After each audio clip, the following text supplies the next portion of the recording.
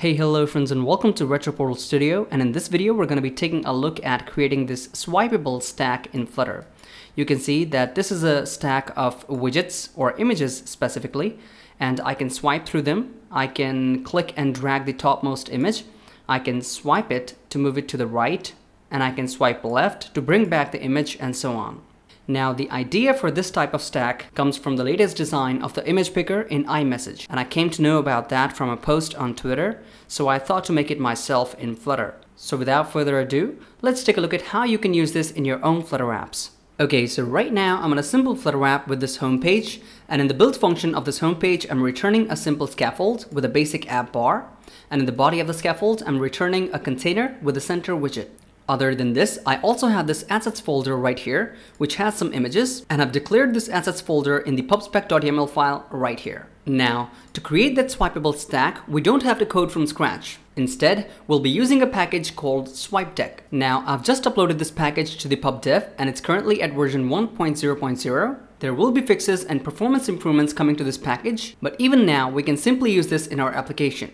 So I'll just copy this package, and I'll get back to the application. I'll go to the pubspec.yml file, and under the dependencies section, I'll paste this package name, just like this. I'll click on pub-get, and once the application is updated, I'll close the run window and close the pubspec.yml file. So now that we have added the package, all we need to do is we need to add the SwipeDeck to our layout. For this, I'll remove this container from here, and instead I'll write SwipeDeck. And with this, we have the SwipeDeck here, and the only required property of the SwipeDeck is a list of widgets. So for this, I've already created a constant with a list of images, and this is a list of image names that are currently in my assets directory. So I'll come down to the build function, and here I'll use images.map, and I'll map through all the entries in the images list. And for the name of the asset, I'll pass in a path that is assets/images/$e, that is the name of the image, and I'll add the extension of .jpg because all the images in the assets folder are of .jpg extension. Now, when the map function ends, I need to use the toList function to convert this to a list. Now, just by doing this, we're ready to test the app. So I'll select Chrome from here, and I'll run the app. Now, as the app runs, you can see that I have a stack of images, and I can swipe them to the right, and as I swipe them, you can see that the stack on the right is increasing. I can swipe back to move to the previous image, and so on. Now, let's take a look at a few customizations that are offered by this package.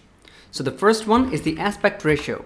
We can change in the aspect ratio of the child widgets, and by default, the aspect ratio is 4:3. So now, if we pass in 1 for the 1:1 aspect ratio and restart the app, you can see that the shadow is now in the desired aspect ratio, but the image is not. The reason for this is because in the image, we need to pass in a property of fit and give it a value of boxFit.cover. And now when I run the app once again, you can see that the aspect ratio of the child widgets is 1:1. Other than this, we can also pass in a property of start index. And by default, the start index is 0. You can see that we are starting from the index 0, and there are no images on the right. But if I pass in a start index of 3, we're going to start from the 4th image. That is one more than the starting index. So I'll run the app once again, and now you can see that we're starting from the 4th image. You can use this property to take the user to a particular image in the stack. Along with this, we're also given a property of empty indicator. This property is used in case the list of widgets is empty. So for now, I'll replace this images with an empty list, and for the empty indicator, we'll pass in center with a child of circular progress indicator.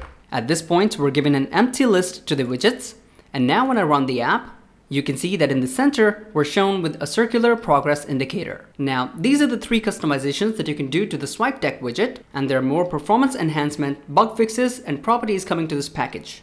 So if you found this package useful, consider liking it on the PubDev website, and you can also check in the code by this GitHub repository. You can post any issues if you find, and you can also ask for other features that you might want in this package. If you find the code useful, consider starting the Git repository. So I hope you found this video useful, and if you do, please make sure to hit the like and subscribe button, and also consider following me on Twitter for future updates. See you next time. Peace.